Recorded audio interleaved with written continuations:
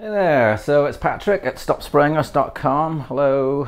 The reason I'm making this video is, as you know, I've been trying to extract death records from the city of San Francisco. There's a Sunshine Ordinance, and I've been, this is the most recent one, when I was basically I asked the Department of Public Health how many people died on any particular day, and they said, no, we're not going to tell you if anybody died, because that data is stored on a state database and they own it. So go pound sand. So, and they gave me this application for, to get the data and stuff from the state, but in the agreement at the bottom it says, all vital records data received will be destroyed or returned upon completion of the project. Therefore, it can't be double checked by anyone. It can't be peer reviewed. So, it's worthless. I gotta say, what I'm gonna use it for and whether it will, and all that kind of stuff. It's no good. Plus, I want the public to be able to do analysis on this public database, which I will be releasing. So I thought, okay, so how do I avoid the state? So, like I said, San Francisco has a Sunshine Ordinance, which is it's a freedom of information thing, which the city has 10 days to respond to requests for public data, and it's free if it's on media you supply to them. So I did a bit of deconstruction. So I have 5 Sunshine Ordinance requests to anyway, I'll go through them. First one, it's to Department of Public Health, and I've asked them, oh, by the way, sending it all, certified mail, return receipt requested. That's always a handy thing to do. As is my right under the San Francisco Sunshine Ordinance, I request the following records for as long as electronic records have been created until February 28th, which is 2 days from now. I request the dates, times, and unique record numbers of all deaths pronounced at Zuckerberg San Francisco General Hospital. Yeah, Mark Zuckerberg, that guy. And also from Laguna Honda and the managed care facilities administered by Department of Public Health. Does not violate HIPAA. And so yeah, they got to deal with that. They have, when they get this, they'll have 10 days to respond. So I shall sign this one. Lovely little fountain pen I just got. Yay. So there's my signature. So that one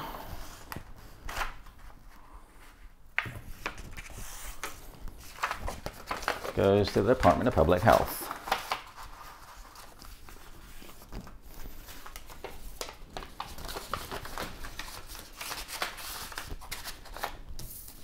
All right, so next, Department of Emergency Management. So these are the guys who run the 911 system here.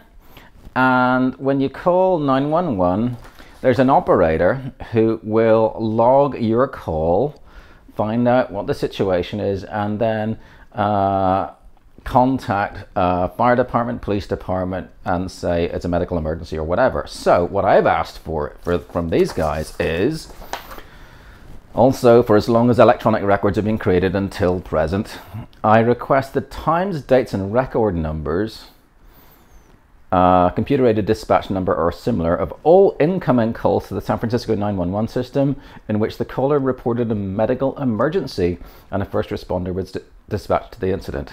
And secondly, same date period, but also when the caller reported a person or persons appeared to be dead, not breathing, or heart appeared to have stopped. So, Department of Emergency Management. And here's the thing, if the Department of Public Health had just been, you know, straightforward and said, oh, here's the data, I would have been happy with that, and you know, I would have been able to do my work and so on. This, but because they blocked me, I contacted 5 other departments, 5 other headaches, and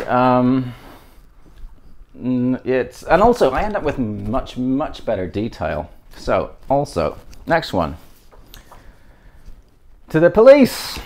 And I'm asking them, same time period or whatever, as long as electronic records have been created until present, I request the times, dates, and unique record IDs of all reports to San Francisco SFPD dispatch in which an officer reported to dispatch that a person appeared to be dead or was in respiratory or cardiac arrest. Secondly, I ask if there was a medic or someone who is a paramedic or a doctor who was on scene, who had the authority to pronounce death, and have that reported back to SFPD dispatch. SFPD dispatch is part of San Francisco, city and county of San Francisco, and are under the Sunshine Ordinance. So that's another one. Also, I've got the you can look up the certified mail thing, because someone's going to sign for this and go, oh crap, oh wait, did sign this one. Gotta cross all your T's and dot all your I's. So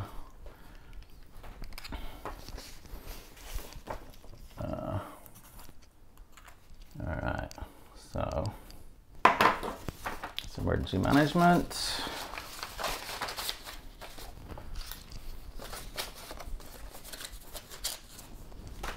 Okay. All right, so this one's to the police department. I know it's not a great signature, but you know, whatever. And all of these documents will be in any description of this, all the PDFs of all this stuff will be in the, you know, description and whatnot. And also on stopsprayingus.com. All right, number 3 is the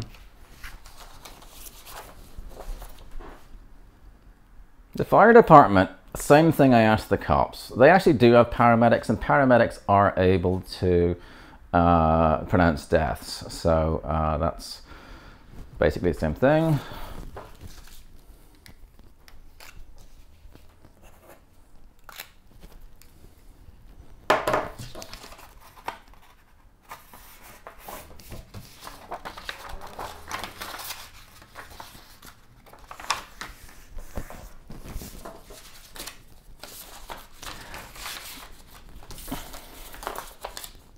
With all the stuff.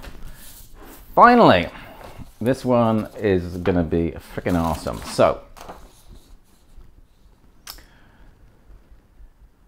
the chief medical examiner, the coroner.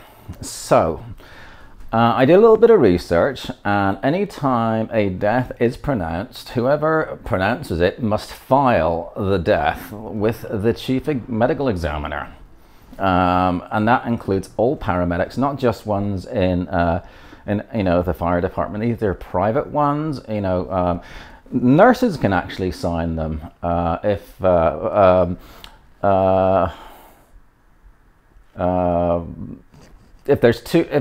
no doctor around, 2 RNs can sign off on it, and they will then have to file with the medical examiner. So right, that's the last one, and this one will have the best data.